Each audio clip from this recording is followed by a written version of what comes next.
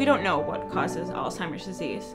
We do know that both genetics and environment, specifically the process of aging, put us as individuals at major risk for developing Alzheimer's disease. My fundamental goal is to identify therapeutic strategies to delay, prevent, or cure Alzheimer's disease. There are some individuals in the human population that carry causal mutations, but they can live out to 70, 80 years of life and they're exhibiting no symptoms at all.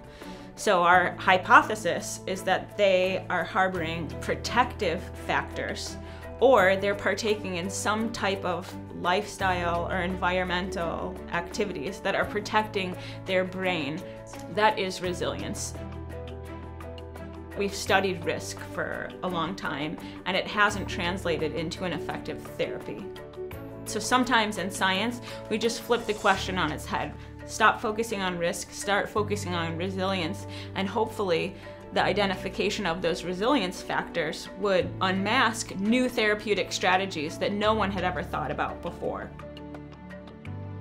As a scientist, I'm already thinking about how can the work and the strategies that we've used to identify resilience factors for Alzheimer's disease benefit other neurodegenerative diseases. Are resilience factors that are protecting the brain from Alzheimer's disease also protective for people who have Huntington's disease or Parkinson's disease or ALS? If you could identify ways that we can protect neurons against age-related neurodegenerative diseases overall, I mean, that would really be a game changer.